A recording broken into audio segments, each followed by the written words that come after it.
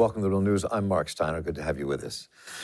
Labour's devastating defeat in the British elections leaves us with a lot of questions. How is it that people polled supporting Labour's positions like higher tax on its highest earners, renationalization of energy and rail, Labour's Green New Deal, as our guest Rachel Shabi pointed out in her article for The Nation? The establishment Democrats in the United States are using Labour's defeat as a reason we need a centrist candidate to defeat Trump. What will 5 years of Tories do to Britain? And how is it linked to this worldwide movement of the populist right riding high on the failure of neoliberalism, as well as a left that seems to have lost its potency in many places? Tariq Ali joined us last week, arguing that Labour should have let Brexit happen, then fight it, but not stop it, and watch the unraveling over the next year and make its fight then. Well, I look forward to hearing what our guest Rachel Shabi has to say about this. She writes for The Nation, The Guardian, The Independent, many other journals, and her latest book is Not the Enemy, Israel's Jews from Arab Lands. And Rachel, welcome to The Real News. Thank you so much for having me.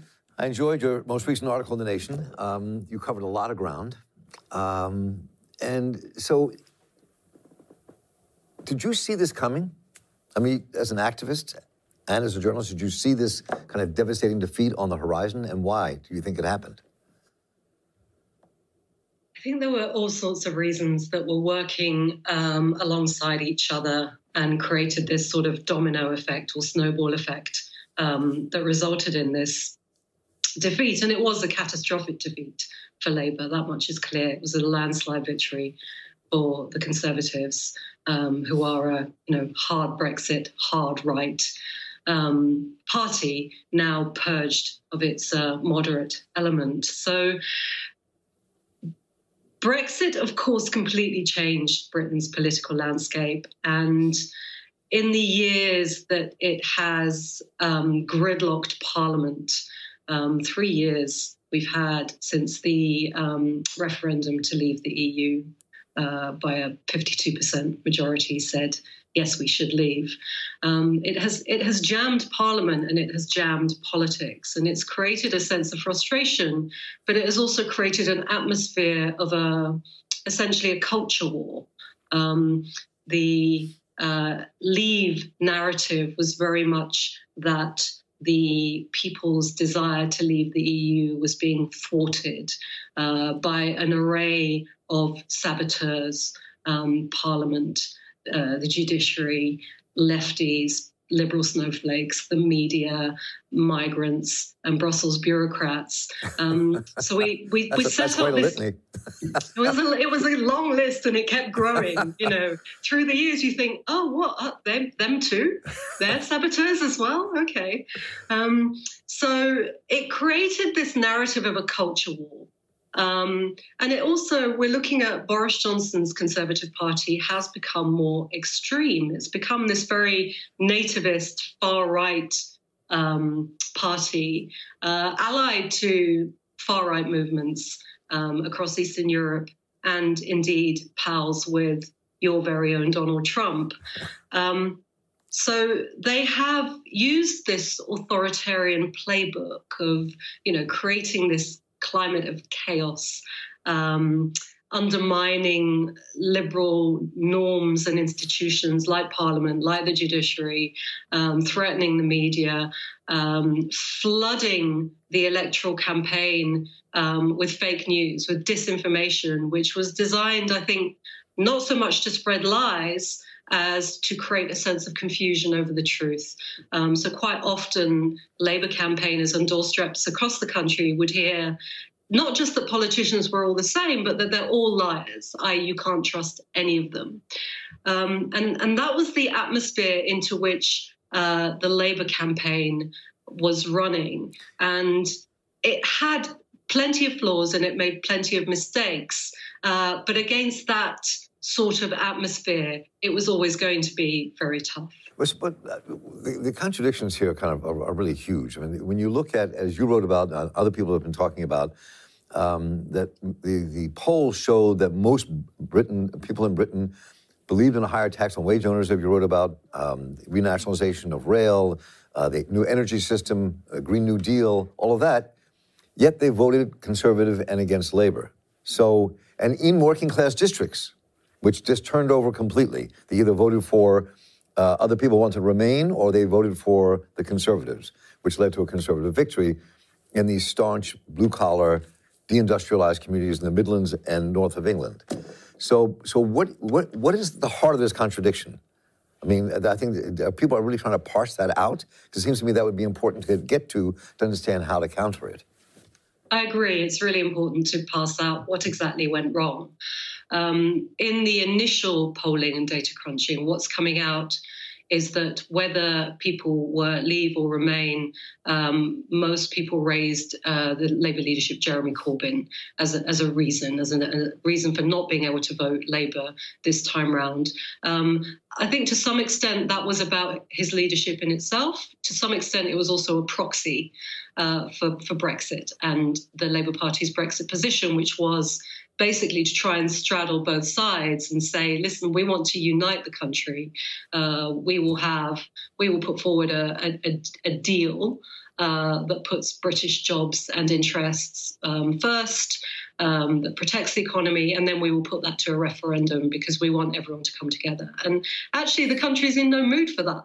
The country's too polarized for that position, and it was seen as weak and sitting on the fence, and it alienated both sides of the camp. Well, what do you think should have been done then? I mean, I sorry to interrupt, but I mean, when I was talking with Tariq Ali just last week, one of his suggestions was that Labour should have allowed Brexit to take place and then fought over the next couple of years to say, look what it's done to us, and then trying to build a majority to take on the government. I mean, what would have been the response that might have made sense?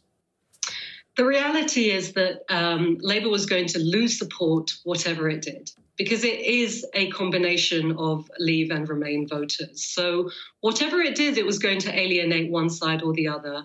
My sense of it is that it didn't do anything quickly enough. So for the last year, it was seen as dragging its heels and coming to a position very reluctantly. Jeremy Corbyn, who prior to the last couple of years had this brand of authenticity and credibility and not behaving like, any other politician, right, had his brand damaged essentially by triangulating over this issue that people felt was so important and felt so deeply. So it compromised his own brand. And at the same time, the sluggishness and delay and indecisiveness meant that whatever position Labour took, it took it and it got all the pain from it without any of the potential gain from it, because it was too slow and too late. So, picking up on that theme, so the question is, what happens now? You have 5 years, Britain has 5 years of Tory rule ahead of it. It's unclear how that's going to be overturned at all. It's part of this worldwide movement, as I talked about earlier. This populist right-wing movement is kind of seizing control of governments across the globe. Talking about doing this deal with Trump's government here in the United States. So what strategically is happening? I mean, you look at the polls, as you wrote about, and other people have said, that a majority of young people under 46 and in most communities of color in Britain went Labour. So, I mean, when you put all that mixed together, what are the discussions and arguments taking place in Britain now among people who want to have a different kind of world? It's very interesting, as you say, that young people is now defined as anyone under the age of 46, because that's the age at which people start supporting the Conservatives when you see the switch. And there's a very good reason for that, which is that there is an understanding post the financial crash of 2008. There is an understanding that this idea of letting the market do its thing while tinkering around the edges to mitigate the excesses, that system has failed. And it has failed most people, not just, the very poor. It's something that everyone understands on an everyday basis, that life and their own economic well-being is precarious. There's a sense of insecurity and a sense of anxiety that most people have. So there's an understanding that that system cannot work, is not sustainable. And on top of that is perpetuating a now emergency of a climate crisis that desperately needs to be tackled. So that's why you're seeing so many young people under 46 support the vote for Labour and support these policies. And as you said earlier, these policies that Labour came up with, such as, you know, higher tax on the highest earners, such as renationalisation of rail and energy companies, such as this the equivalent of a Green New Deal, which is essentially a jobs creation program as a means of tackling climate crisis. And one of the devastating things about that is that it was very carefully targeted to reach precisely those neglected post-industrial areas that have been so ravaged by the last 30 years of neoliberal policy. So there is support for those policies, and polling found that actually support for those policies increased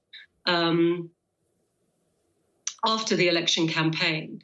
So the conversation now in this sort of post-election analysis of what Labour should do is very much around whether to preserve that, whether the party should stay on that left-wing path, or, you know, other factions of the party saying, well, self-evidently that failed, and we should tack more towards a centre position. And that will be, to conclude with this, I guess that will take place when Labour decides who its new leader is. That's where that battle will be seen in public.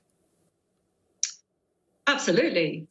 So one of the things that happened after Jeremy Corbyn became leader was that the membership surged to now just after 500,000 people, and they are the ones who vote for the leadership. And they are the ones, in fact, who voted for Jeremy Corbyn to be the party leader twice. So their influence is still considerable.